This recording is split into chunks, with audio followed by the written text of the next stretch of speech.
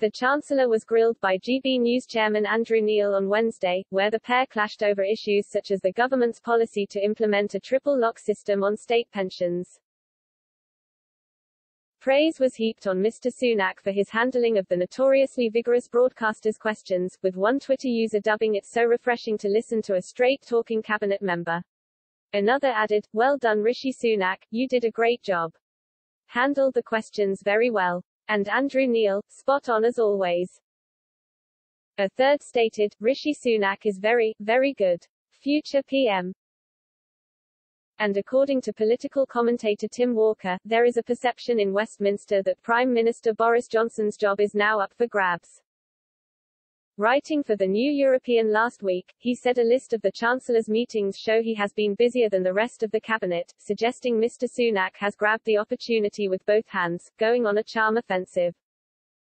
Mr. Walker said the 41-year-old undertook an exhausting 119 meetings between October and December, which outstrip all of his cabinet colleagues and also show he is taking an interest in not just his own brief, but also those of his colleagues.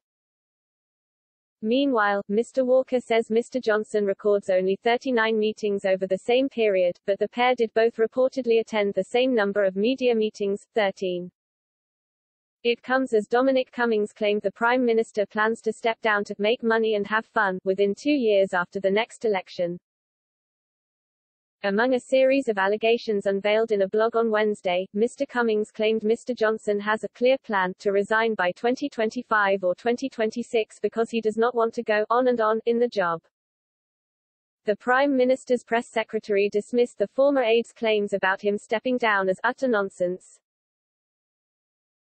Political commentator Ian Martin says Mr. Sunak does want to be Prime Minister, but there is a problem: the political climate has now changed. Reacting to Mr. Cummings' claims in The Times, he stated, "Before the vaccines, Boris Johnson was a Prime Minister in trouble.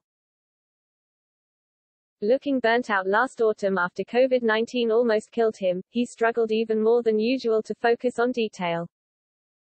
There was the public inquiry to come and a new Labour leader who was making some progress. It was plausible to ask whether Johnson would even fight the next general election." Dominic Cummings' incendiary claim yesterday that the PM was planning to quit within 2 years of the next election to make money and have fun dates from that period.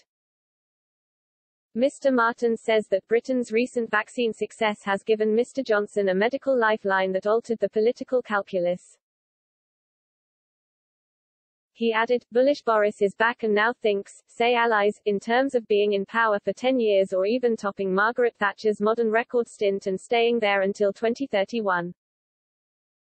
For Rishi Sunak, the ambitious Chancellor who wants to be Prime Minister, this is a problem, though he'll flash that smile and deny it if asked in public.